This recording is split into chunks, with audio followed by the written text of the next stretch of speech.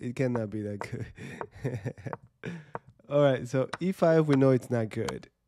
And then knight g4, you're already winning by 1.3 according to the computer. They move to protect it, we get the knight anyways. Now, bishop Yeah. f4 is not even that good of a move, but it's putting pressure. And a lot of people, including yourself, you start to get uncomfortable when the pressure starts to build. You did the best move next, which is knight b2 c6. You're developing by defending the knight. And then after bishop b5, all you have to do is keep it simple. I prefer to play something like bishop d7. You continue to develop, and you're defending. You're ready to castle queenside. The main concern... Yeah. Go ahead. Yeah, but if I move the bishop, I lose my e5 knight because freaking A. Yeah, I didn't know the knights can move backwards. I thought you were gonna say I lose my pawn on c7, but you actually thought you had to take with any of these pieces, and then this is hanging. No, man, they're protecting each other. That's the flaw. They're just protecting each other. That's it. Yeah.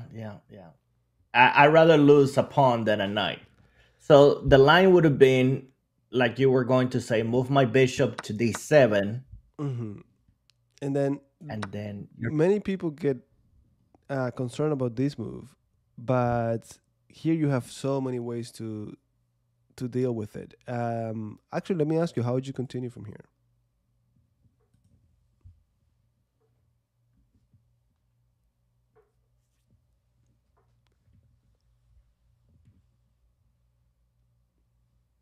My first candidate move is just to move my pawn to g6 to fianchetto my bishop and get ready to castle. Yeah, correct.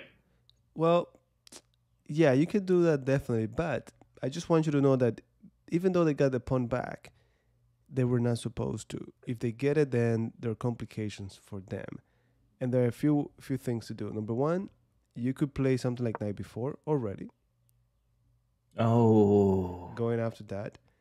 And then even if they try to protect it with knight a3, then you have rook to c8. Bishop has to leave, and then this is yours. So you get the pawn back. You could also have done it the other way around. You could have gone rook c8 first, and then leave the knight. But the coolest way to do this is pawn to e5. Notice how the bishop is trapped. Very interesting. Early in the game, but the bishop is trapped. That's beautiful. And these are very natural moves. Once they realize, oh, I messed up, I lost the pawn, they're gonna go after the knight. You defended it like you did, and then this is a logical move, pinning it. Well, I just remember bishop d7. They could take. Now I remember the knight takes back, and even if that was my pawn calculation. Yeah. Now even if they take the pawn, you know, wait. 6 months ago I went over it, and I think I had to play knight b4 or rook c8 or e5. One of these moves has to come to mind. I love e5.